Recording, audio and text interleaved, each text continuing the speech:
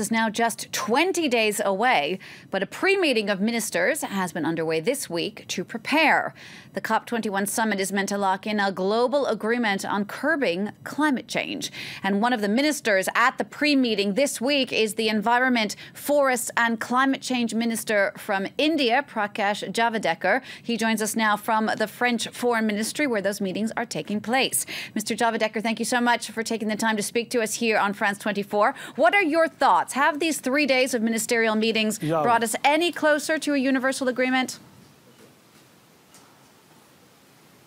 I think we are closer to agreement because this pre-COP proved a good stock taking of where we have reached, and particularly after the first-born text, which was resisted by all. Now, I think the deal is on track. What are the biggest obstacles still to overcome, sir? I am a positive person, so I don't see obstacles coming. We can, if we have a will, there is a way. And there will be a way because we all are at least showing our will today. And no country, and particularly developed countries, have to take it seriously that they provide leadership through their actions and commitments, because the latest report has clearly indicated that developing world's INDCs are more than their capacity and more than their fair share. And developed world's INDCs represent less than their capacity and much less than their fair share. And so developed world will have to walk the talk on $100 billion, and they will have to walk the talk and have little more ambitious actions on pre-2020. I think these are the two things. If this happens, it will be a very smooth deal in Paris. Mr. Javadekar, let's talk about your own country, and apologies for the sound here. I hope that we can pursue this interview. India is often perceived as being a difficult player in the climate talks. Is that an unfair assessment? No, it is completely unfair because there may be the impression because of earlier things. But after Modi became Prime Minister, we are so proactive. And we have launched the huge renewable program of the world with 175 gigawatts. And we are leapfrogging on technologies. Thereby, our carbon footprint all over is going down.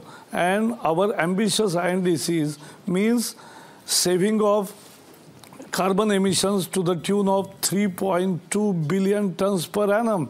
It will be huge. And we have already started working on it before 2020. We are not waiting for 2020, but we are already started our action. And that is where now India now is not perceived as a negative force or as naysayer. We are there to provide solution. We have brought two new issues on the table, lifestyle issues, because unless we discuss the sustainable lifestyle issues, unsustainable lifestyle cannot be continued for long, because we have only one planet and we must save it. And therefore, this unsustainable consumption needs to be discussed, and there has to be new way of doing things. Secondly, climate justice. It is for poorer countries and poor sections of society, because we are suffering for no fault of us. We are not part of the problem. We are just 3% of cumulative emissions, which is causing temperature rise of 0.8 degree. But we are suffering, and therefore climate justice is a must. Does India have a red line, sir? What if the more developed nations don't increase their financial commitments? Is India ready to block an agreement over that? No, we don't block. We are not in the mindset of blocking anything. We facilitate, and we will give alternative suggestions. If there are any differences between groups, we will come out with our own suggestions. India, we are positive. We want Paris to succeed. As does everyone, I believe, sir. But because we care for Earth.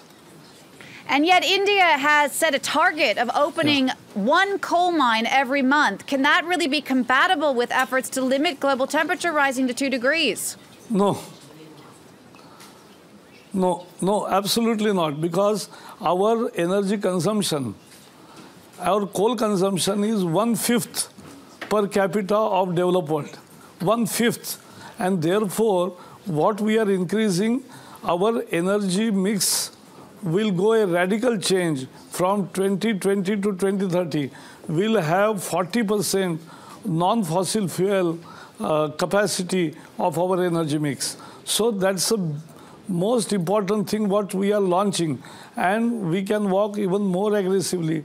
The issue of technology and finance are therefore important. But we will never say that coal consumption at our end is so much.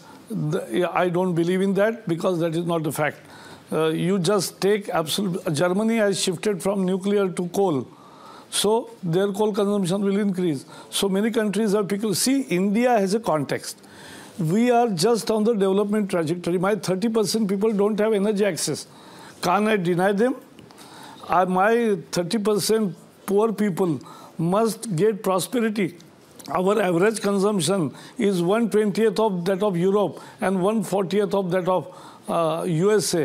And so my people have every right to grow and prosper. But we want to do that, walk the growth path with sustainability in mind and with new technologies, adopting new technologies. We are leapfrogging. All right, Prakash Javadekar, you are the Indian Environment Minister. Thank you so much for sharing your time and your expertise with us. I hope that all of the world's leaders remain as optimistic as you are and find a solution for